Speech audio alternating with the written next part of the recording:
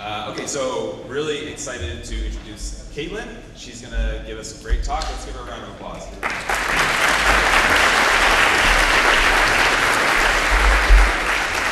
All right. Can everyone? No? Nobody can hear me. Can everyone hear me? Yeah. Yeah? Okay, awesome. So I'm Caitlin. Hello. What we're going to talk about is intentional deployment, so best practices for feature flag management. And I know you guys are all thinking, like, amazing title, Caitlin, like, great work, right? But what does that actually mean? Let's talk about it. So, intention. Let's go down to like the smallest block we can talk about. Doing what you meant to do. Super important for software development. So we're usually writing code with intention. I don't know if any of you are just, banging your keyboard against your standing desk and assuming perfectly syntactical Python just shoots right out. No, nobody's doing that, right? We are writing code, we're testing code, we're reviewing code, we're putting a lot of effort into making sure that our code does exactly what we want it to do. And then somebody had this amazing idea, which was, okay, when it comes time to, throw that perfectly tested, reviewed bundle of code that we wrote out into the world, maybe we should be being intentional about that too, right? So let's be intentional about our code when we deploy it out into the world. And not everybody has, CI, CD, canarying systems. Not everybody has very fancy or automated ways to deploy their code into the world and have a lot of control over it. So what is a super easy way to have a lot of control over your code once it's out in production? Feature flags, right? So if you don't know what a feature flag is, it's basically a light switch. You can wrap your code in a feature flag and say when the feature flag is on, we're gonna do something. Otherwise, we're gonna do something else, right? Pretty simple. So let's look at what that process actually looks like, right? So we wrote this amazing piece of code. It solves every problem ever. It's called do something, and it's time for us to deploy that. So we wrote the code. We're gonna put it behind a feature flag. We're gonna say if the feature flag is on, we're gonna use our amazing function. Otherwise, we're gonna use what was already existing there.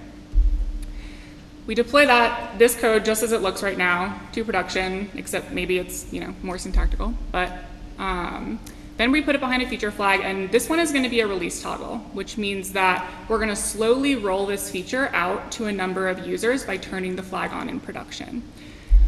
So everything goes great. We turn the flag on. We start rolling it out. We roll it out to 100% in production. And the important thing to note here is that we didn't actually have to do a code change to turn the feature flag on. So we did this externally to doing a code change. We were able to just roll out the percentage of the feature to production. So this lucky user has the feature on. They were able to see your feature. Maybe something went wrong. Maybe your feature didn't work as intended. Maybe you just want to roll it back. You turn it off, and then all of a sudden they don't have access to your feature anymore, right? And none of this required a code deploy. Everything's working great. So you had this amazing idea. It worked out perfectly. You're thinking, I'm doing so great, gonna get promotion, everything's working out great for me. The only issue is that everybody else in your company also had the same amazing idea, right? So when feature flag becomes feature flags, now we're starting to get into a little bit of like a hot mess situation, right?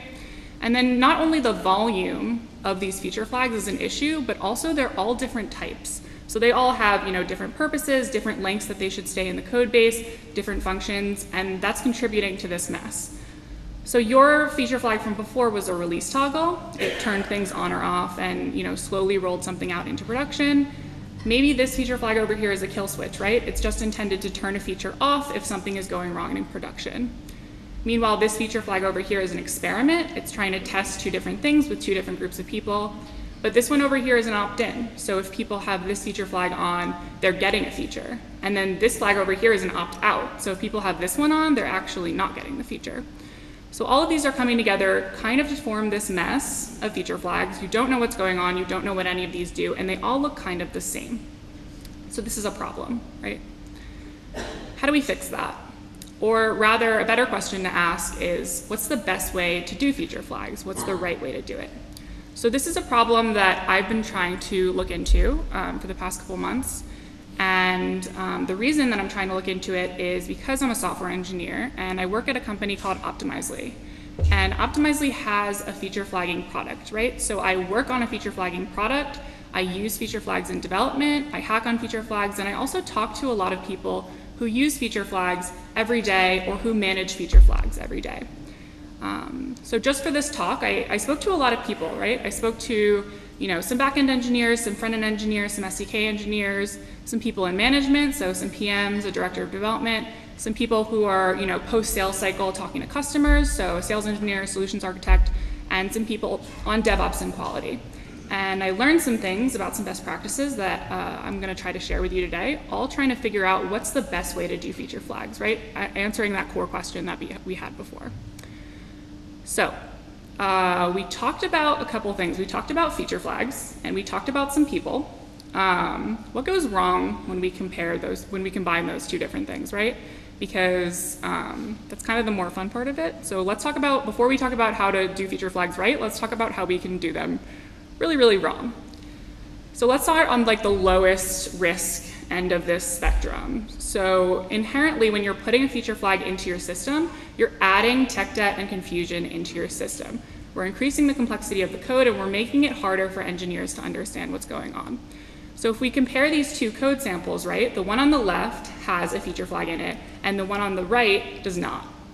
The one on the left is inherently much harder to understand and even impossible to understand, right? Because the one, it's more lines of code, obviously, it's a little bit harder to read, but you don't actually know if that feature flag is on or off. So literally not one person in this room can tell me what the code on the left is going to evaluate to. You don't know if it's going to do something or if it's going to do something else.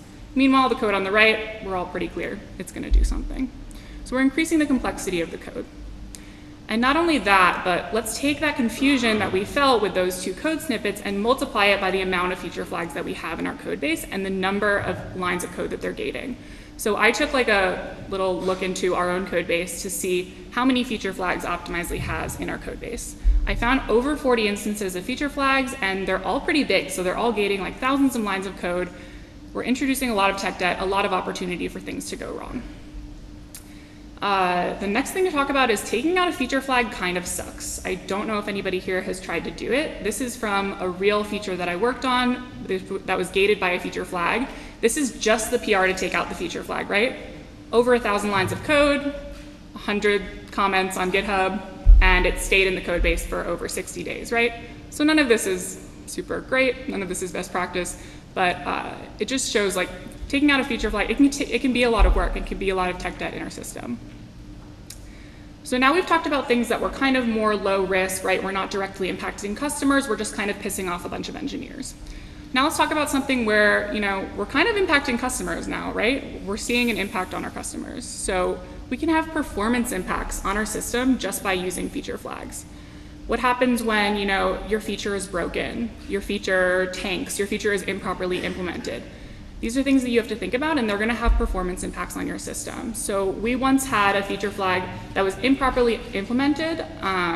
It added 48 seconds to one of our API endpoints. I don't know if anybody's like super patient in this room, but I personally don't have the patience for 48 seconds for any answer to any question, much less an API response.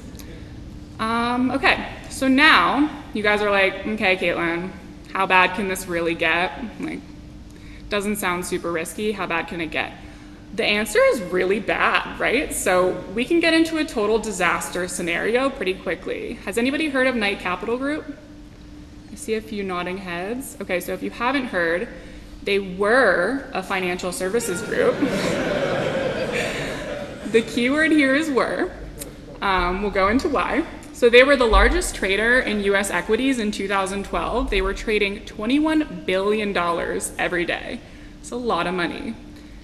At 9:30 a.m. on August 1st, 2012, they held $365 million in assets, right? Remember that time, 9:30 a.m. By 10:15 a.m., they were straight up bankrupt. So they had a $460 million loss in 45 minutes. Let's talk about why. If you might have guessed, it has something to do with an improperly managed feature flag. So they had this code deployed to their servers in production that said if a feature flag is on, we're going to do this old thing. This code was 8 years old. It wasn't being used because the feature flag was off, right? Now they add some brand new functionality, uses the same feature flag, but now we're turning the feature flag on so that we have access to the new code. But the old code is still there. So when we turn the feature flag on, we're actually bringing back from the dead this 8-year-old code. What does that 8-year-old code do? So they're a trading company. The code was responsible for processing orders. So this old code that came back from the dead is responsible for processing orders, doesn't have validation to stop processing orders. So that's a very important part of the puzzle here. And it went rampant for 45 minutes, nonstop processing orders, amounting to $460 million in losses, right? So it's a pretty big deal. If you want a good visual of that, this is their stock over that day. Definitely illustrates the risks of, an improperly managed feature flagging program, right? Total disaster. So now everyone's scared, right? We're all like, oh no, we're going bankrupt 45 minutes from now by the end of this talk. No, actually we're not going to, because everyone here is going to follow these practices and be really intentional about how we're deploying code using feature flags, right? So how can we mitigate these risks by being intentional about how we're using feature flags and how we're controlling them? Because if you think about it, we used a feature flag because you wanted to be intentional when you wrote the code. So why are we not being intentional about controlling these flags after they're out in production? So let's talk about some best practices, right? These are the things that we're going to follow so that we don't have any disaster scenarios. We're implementing feature flags correctly. The two things I want to talk about are visibility and accountability. These are the two things that we're going to strive for in our feature flagging systems. So let's talk about visibility first. The core concept here is I basically want you to know where your flags are and what they're doing every hour of every day of every night. I want you to be a helicopter parent on your feature flags. You're going to stalk your flags, right? So for every single flag, you should know the state, the history, the metrics, and the expiration at any given time. So the state is pretty simple, right? We said a feature flag is like a light switch. I want to know if it's on or off. The history could be a little bit more complicated, a little bit more related to what you're actually doing with flags. So, some questions you might want to answer. When did it last change? Why did it change? Who changed it? Why did they change it? And then for every single change that was made, was it turned on or off? Was the rollout percentage effective? Who was it being targeted towards? Did that change? You're going to want to know all of these things for every decision made in your feature flagging system, throughout the history of the flag. The next thing you want to do is have some metrics. So the first thing you want to know is this flag even being used? Is it being evaluated? Are users hitting it? So you want to know how many times has it been evaluated? When was the last time it was evaluated? The next thing you want to know is, what metrics are tracking this flag's success or failure? Is it properly implemented? Is it just tanking? Like, what metrics do we have around the flag? And then the last thing you want to know is the expiration date, right? So we said before that you're adding technical debt to your system when you add feature flags in. So it's really important to know exactly when is this technical debt coming out of the system and who is responsible for taking it out. So we talked about things that you're going to want to know for every single flag. Now we want to have a bird's eye view of your entire system. So for your entire feature flagging system, how many flags are in the code base? Where are they in the code? What percentage of your flags are rolled out to X%, right? So on any given day, how many of your flags are rolled out to 100%? How many of your flags are rolled out to 0%? They're not being used. And then also which flags are expired, which flags are expiring in X days. So which flags are going to expire in 30 days, in 60 days, in 90 days. These are really important questions to know the answer to for planning. The next thing you're going to want to think about is collaboration, right? So other people might be using your flag, not only in like the disastrous situation, which we saw with Knight Capital Group, but also in other ways. A feature flag is really cool because it can turn what used to be a code deploy, an engineering decision, getting the code into production, into a business decision. So now, you can deploy the code and then separately you can turn the feature flag on in production. But the important thing to note here is that you might not be the one flipping the switch on your feature. So who else needs to know about these things, right? Or what else needs to be gated behind this flag? It might not only be code. You might be gating docs. You might be gating marketing material. There's other teams that might be infected by this flag. The other thing to know is who's controlling the flag, right? So is it a developer? Is it a release team? Is it a PM? And then the last thing is who needs to be notified of this change, right? So we said you're affecting other teams, you might be affecting other departments with your flag, who needs to know about it? And the important thing is that we're gonna know the answer to all of these questions before we put the feature flag into our code base. That's really the key part of being intentional.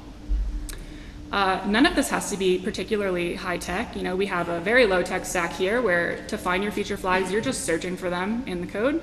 And then also to track your flags, have a shared spreadsheet, really easy.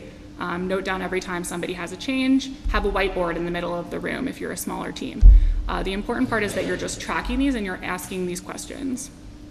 So here, because I work on a feature flagging product, I can have like a little bit more of an automated higher tech solution.